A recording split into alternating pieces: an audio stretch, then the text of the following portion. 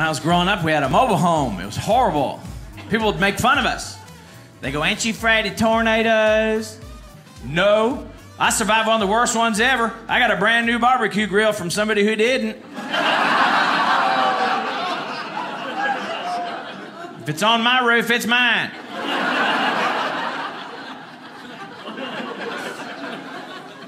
People tell you stupid ways to keep safe when the tornado comes. They go get in the bathtub, pull the mattress over you.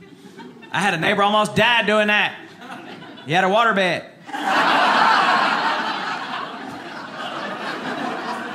And a really nice barbecue grill at one time.